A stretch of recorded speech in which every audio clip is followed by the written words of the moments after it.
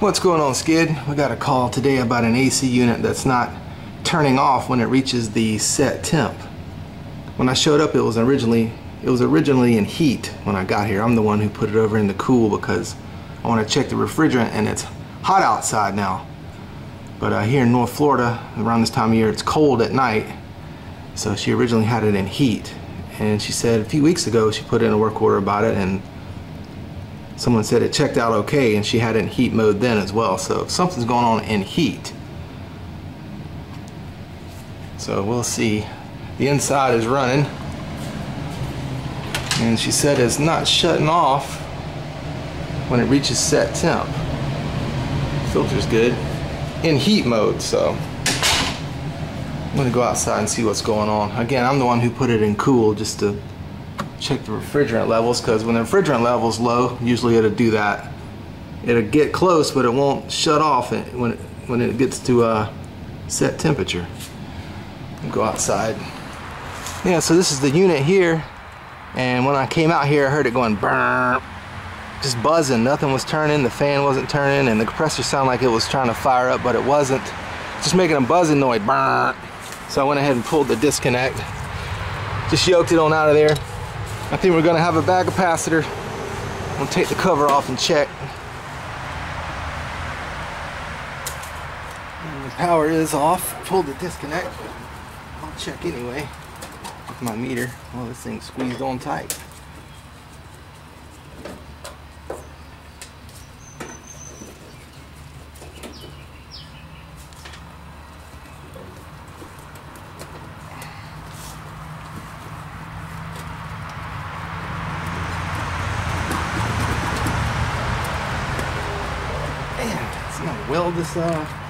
Weld this thing on.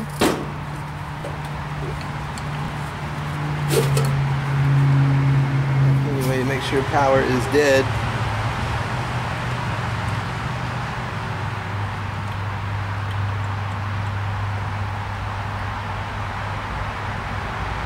Yep, it's dead. Safe to work.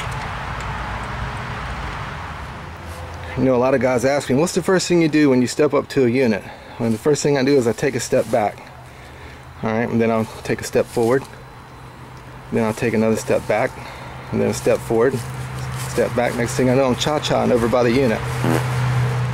So we got a dead lizard on the capacitor. Since it was buzzing, I bet we're going to have a back capacitor. It was doing the old brrr. Fan wasn't turning. And I know the last thing YouTube needs is another capacitor video, but it's the first one of the season, Skid. I gotta get it on camera. A lot of new subscribers, maybe they don't know. Maybe they don't know how to do a capacitor yet. I can just hear everybody groaning, oh, another capacitor video. Last thing YouTube needs.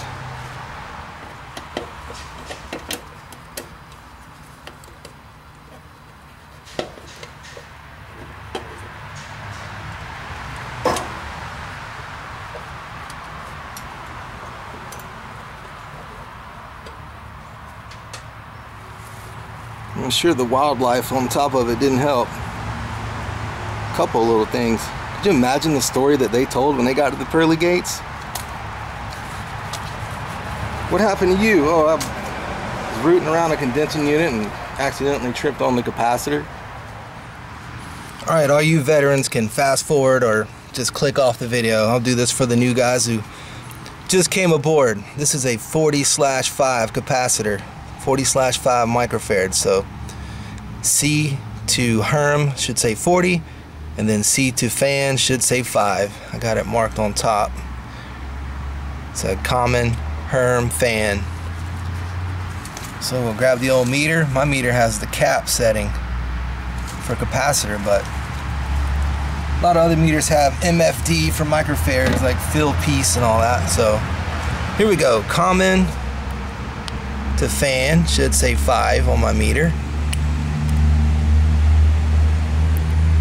No, that's way low. 0.2. And then common to Herm should say 40. 1.59. Extremely low, so that's why I was doing the old brrr. condenser wasn't coming on. This is a heat pump, so it has to use the condenser.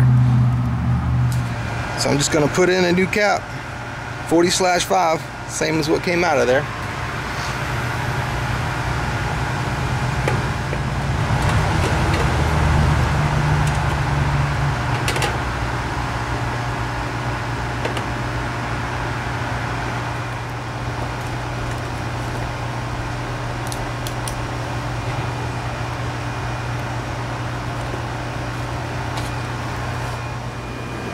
Alright, the new one is in. Yellow wire to Herm. Your wire colors may be different depending on what kind of unit you got. But all these good ones is pretty uniform. Yellow to Herm, brown to fan, and purple and red go to common. Dated 40/5 because I had to turn it to get the wires on there and you can't see the microfarad. So here we go. Come on, big money, no whammy. Oh yeah. Wasn't doing that when I showed up on the call. I can hear the compressor too. I'm gonna check the refrigerant just to make sure. Alright, 64 degree line temp. Suction line, 64 minus roughly 44 degrees saturation equals a 20 degree superheat. So I'm going to let it ride. I'm cool with that for now. It's about 75 degrees out here. We haven't hit the peak season yet, so I'm just going to let it roll. I'll take 20. Not a big load in the apartment. Yeah, it's slowly dropping too, so the charge is good. I'm comfortable with that. I can walk away confidently. This is my quick hit and run gauges here. I use the digitals when I gotta get in depth. And when I have to put in a new coil or install a new condenser, I'll break out the digis.